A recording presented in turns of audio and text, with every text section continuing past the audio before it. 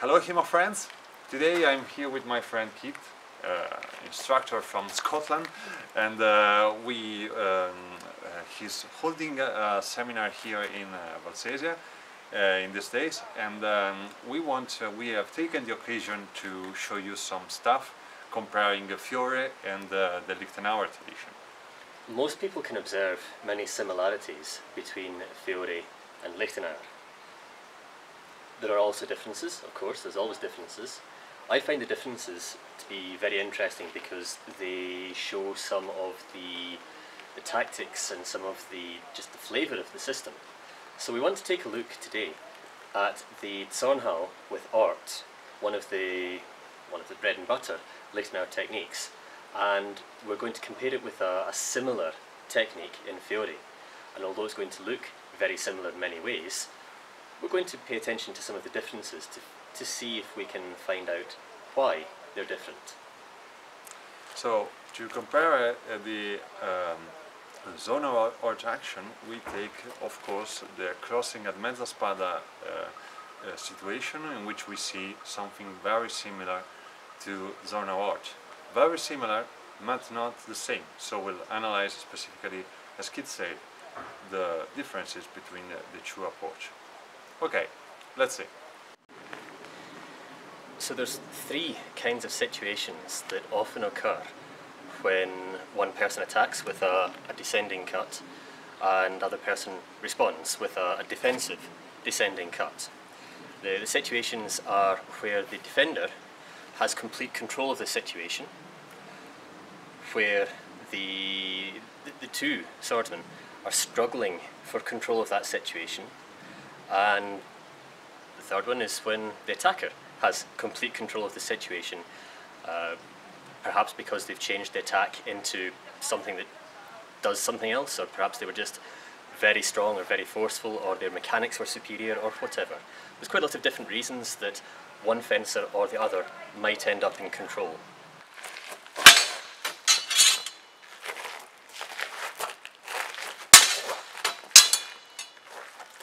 One more?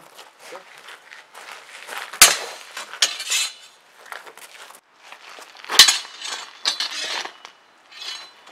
Again.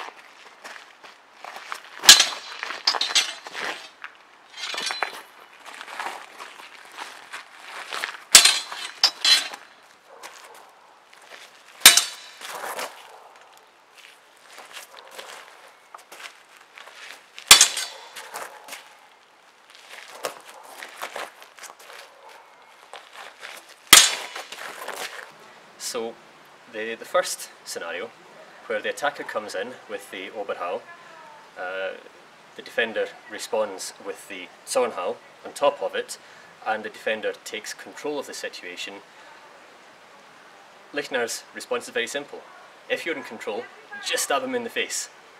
Don't complicate it, just stab him. If you're in control, just stab him. Nice and simple. Well, Fiore have more or less the same idea. When the opponent is striking at you, you want to do, well, probably the approach is slightly different in the counter-action. Maybe we can classify the counter-action more as a beating or a parry.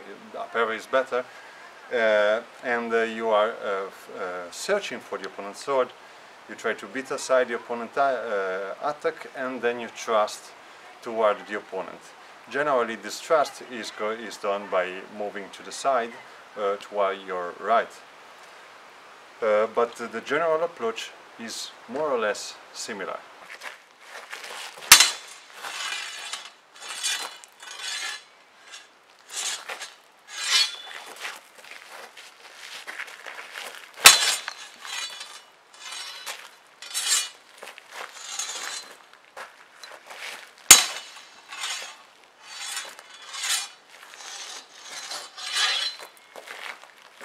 One more. Okay.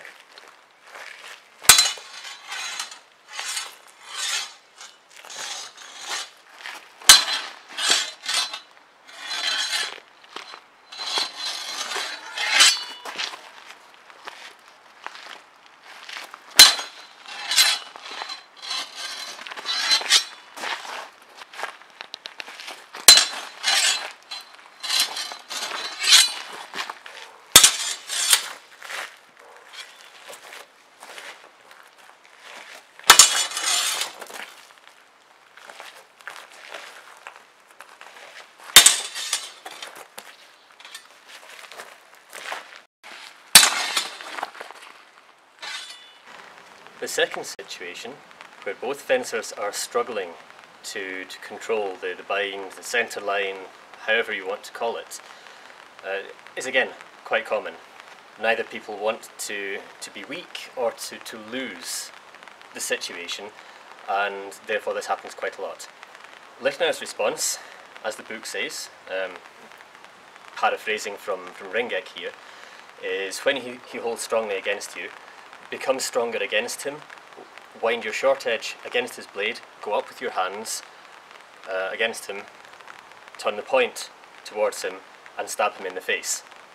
So what this does, rather than trying to go around, or rather than trying to shoot straight at him when he has sufficient cover that will not work, we take control of the bind.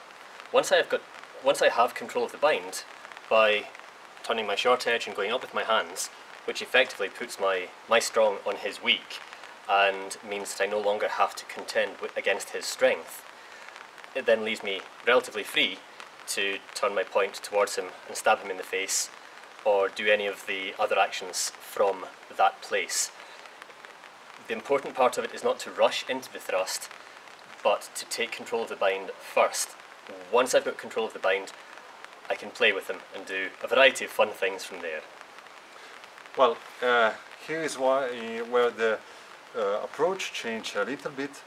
While Liechtenauer seems to take strength on the bind and choose for this option, Fiore strangely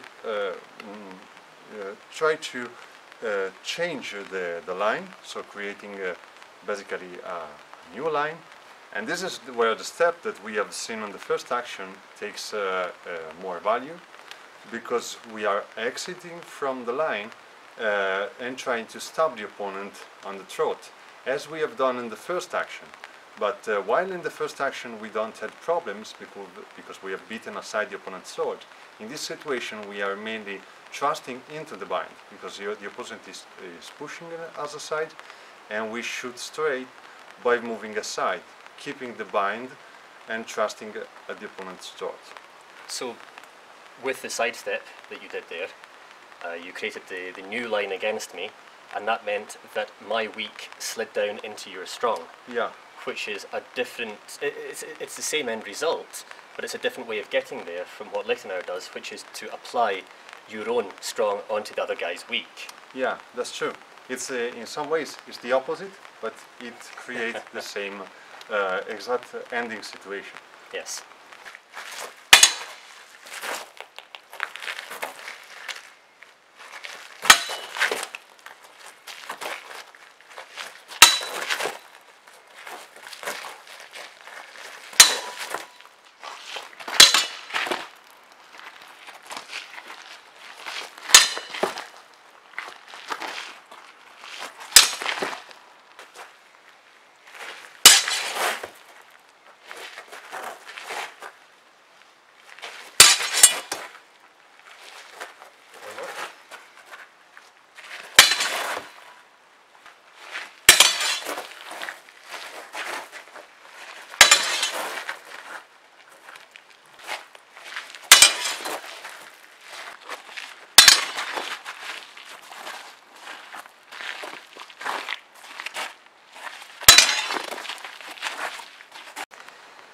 The third situation, where the attacker ends up in control of the centre, the bind, however you want to call it, again this can come about in a variety of situations. Sometimes the attacker sees that they're not going to be successful with their attack, and so they turn the sword to try to give themselves an advantage in whatever happens next. Sometimes they just come in with such strength or such good mechanics that they take the control, and maybe there's not so much the defender can do about it. Or maybe the defender just drops in a poorly performed defensive action and it doesn't quite work as planned. However we get into that situation, the attacker now has the stronger situation in the bind. It's not possible to shoot straight against him, but with the strength of his position, it's also not possible to do Winden against him, because he's simply too strong for that. I could try and do Winden against it, but I'd have to do a lot of movement, I'd have to spend a lot of time getting to the right position, and in that time he would just do something and hit me. So in that situation where he has taken control, I just leave the bind, because he's no longer directing his threat towards me. At that stage he has attacked my sword, and so I can take my sword away from his attack and cut round with something like a Farrell to the other side, and I'm free to do this because he's not giving me any threat anymore. Well, in the Fiore manual we have more or less the same options, but it is also accompanied with a more important one, which is the stretto options. Now this is mainly depending on the strength of the opponent, the weight of the opponent. It depends on from what opponent you have to choose between the stretto and the largo options. When you choose for the largo options, you will use the gioco del villano play, which is more or less similar to the action you have shown, but in general we strike more like simple cuts, like a mandrito or a roverso if it's needed, letting the opponent go aside. When we are choosing for the stretto option, we are rushing inside our opponent, letting the opponent go aside with the sword because it's not more threatening us, as you said, and we go for a pommel strike. It can be done with one hand and accompanying it with the left hand on the elbow, as I have shown in this video, but also there is a variation with two hands. So what we see is that although there are certainly similarities between the Fiore and the Liechtenauer approaches to these three bind situations, the rationale behind them can be quite different, and you might end up in a similar kind of situation that looks very similar, possibly even that feels quite similar, and you know, when you're being stabbed in the face, it all feels quite similar. But the rationale, the reasons for why and how you solve the problem and how you get into that end result can differ quite a lot. So generally speaking, Liechtenauer is standing his ground. He's attacking into the incoming attack, not trying to beat the cut out the way necessarily, just, oh, as the title says, when he cuts, you cut also, and just do a good job of it so that you have the advantage. Fiore seems to move a little bit more, perhaps, to try to create the advantage that way. Yeah. And so, at the end of each play, you know, maybe the end position looks very similar, but the way that we get into there and the way that we conceptualize how the solution plays out can be quite different. Yeah, of course. And in fact, this is what I have wanted to see in this video, and well, it's worked very well. I will thank you very much, Kit, for helping me. And you're very welcome. Thank you for having me. So, thank you very much. Guys, remember, if you want to subscribe to my channel, if you like my stuff, subscribe to my channel, of course. If you want to see more of my stuff, give a look to my Patreon page. You will see the link under this video. Thanks for watching, and well, see you next time. Take care.